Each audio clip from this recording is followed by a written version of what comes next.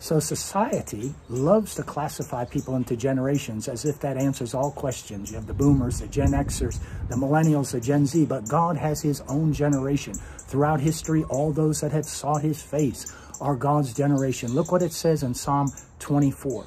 It says, who shall ascend into the hill of the Lord? Or who shall stand in his holy place? He that has clean hands and a pure heart, who has not sworn deceitfully, nor lifted up his soul unto vanity. What is vanity? Is it not what many people chase in this world to acquire things to impress people? It is a big vain show run by Lucifer, the god of this world, little g.